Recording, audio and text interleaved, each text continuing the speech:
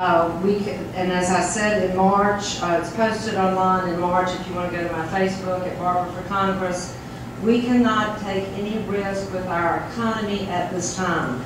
As far as saying that, and here's what I'm saying really that we need to make evidence-based decisions. We need to make thoughtful decisions on complex issues. We do not need superficial knee-jerk reactions or responses to making decisions that affect the lives and livelihoods of millions of America. To say that we're dependent on foreign nations is an interesting statement when in fact the United States exports at least 291 million barrels of oil a year to foreign countries. So if we're dependent on countries, why are we exporting that much oil? I know a senator from Oregon has requested a congressional investigation into that very fact. And you don't blame the environmentalists. BP is going to make billions of dollars on drilling in the oil. Let's take personal responsibility for our decisions. If you're going to make billions of dollars, don't go out there unless you can do it safely. BP did not have a plan in place. They did not have a backup plan in place. And the EPA had a serious plan that they failed to investigate. I mean, they failed to implement and to require BP to implement. So there's enough blame to go around, but we can't jeopardize our beautiful beaches, our resources, or our economy, and that's what we're seeing now. People's lives are going to be changed devastatingly by this event. Thank you. Would you like to take a minute for a clarification or a rebuttal, Mr. Sutherland? I do blame the environmentalists for where we are. Okay? To say that there are not people in this administration right now that mean this country harm in every way, I believe is naive. I believe there are individuals in this administration that want to shut down our economy any way they possibly can so they can take the economy that has made this nation great for 230 years and replace it with a socialistic style economy. I believe in the hard-working, creative ingenuity of the American people, that they should work hard and they should have something to show for it. For 200 years, that has been a formula. Working hard, honest dealings leads to an improved life. Energy is the tool, and preventing us from pursuing energy is undermining the strength of this country. That is a fact, and that is what the environmentalists are trying to do. So show 1 minute. Yeah, real quick. I've got the answer of why we ship oil out. It's the oil that we get up there in the northern part, up around the Montanas and Dakotas. It's cheaper for the company up there that gets it, send it across the border in Canada, and it's just a logistics thing. They refine it over there and then they bring it back. And we also export heavy coking oil. We don't use it here in the States. They use it a lot down in South America. It's got some industrial usage, but it's a heavy pollutant, and we just don't use it here. That's all. Ms. Alstrom? Yeah, and really it was David, I think, who said about the environmental, about pushing that it's the environmentalist's fault. But when BP pays hundreds of billions of dollars in dividends to not hold the corporation that is making billions of dollars solely and totally and completely responsible for whether they are capable of and competent of drilling in any location that they choose, they're responsible and nobody else. Thank you. We'll move to our next question. Mr. Scholl will be the first to address this. The issue is foreign policy. And what would be your foreign policy toward Israel and Iran, and also our deficit with China, our trade deficit with China? Mr. Scholl. Foreign policy. Our current foreign policy, the Obama policy, it's the official policy is at first you apologize, and if that doesn't work, then you bow. So I think what we're seeing out there is our former friends and our allies, they're very concerned. And I think that's causing gross instability in the world. You look at what's happening, our enemies feel empowered. North Korea just sank a South Korean sub. 45 individuals were killed. Where was the United Nations outrage? Where was President Obama's outrage? He was fairly contained on that one. So We're not dealing with a foreign policy that's all-encompassing, America first, America leads. And we need to get back to those basics. That was the Reagan doctrine.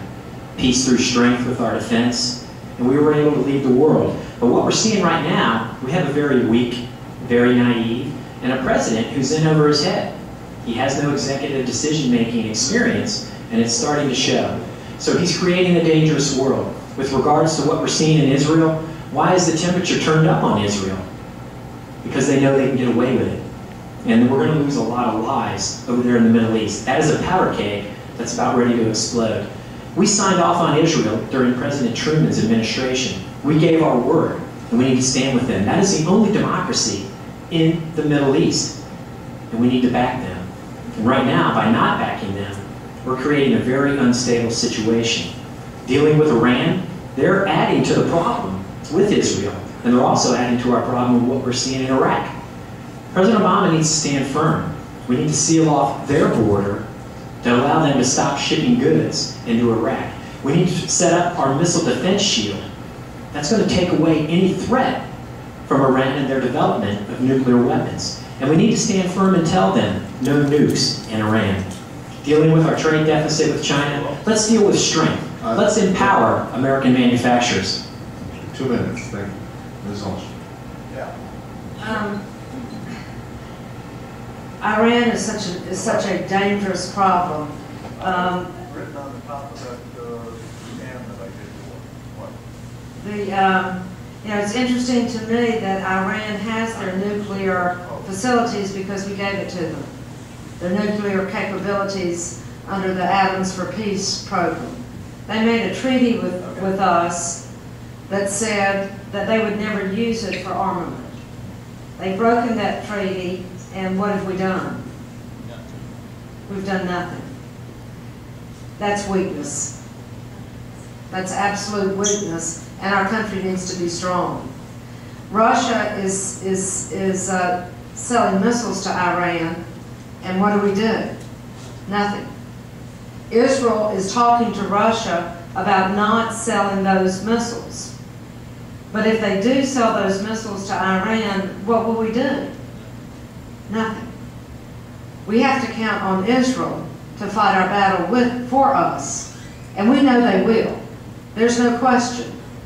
Israel has a 757 drone that can be payloaded that came out this year. They will be strong, and they will do what we should do because we're weak.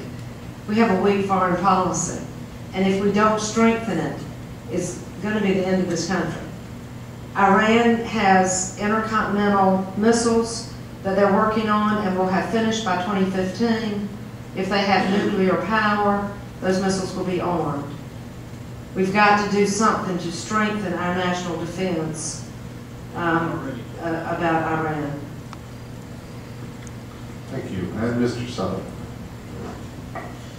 I can't imagine the fear that is in the minds of people in Israel when they go to bed at night. To be totally surrounded by nations that have made it their plight in life to do everything possible to wipe you off the face of the earth. I think that they are in a terribly, terribly difficult situation there. I think that any nation should have the right to protect its own sovereignty. Now, we have an administration now that doesn't believe in fences here, and they don't believe in fences there. They don't believe in fences anywhere because they are naive. They think that this world of 8 billion people are all going to hold hands, get in a circle, and sing Kumbaya. That is not going to happen. You have to make sure, and our allies have always depended upon America doing this, saying what you mean and meaning what you say. What we have done to not just these list of countries, but what we have done to our allies around the world through removing our commitments of our missile defense system, especially in Eastern Europe, is almost criminal to our allies. Our allies are scared, they're nervous, they feel abandoned, and I guarantee you hadn't heard the last of Putin. KGB, he's got ice in his veins. And I'm going to tell you something. I think that we do have a weak policy, around the world. I think as far as Iran, I think when you guys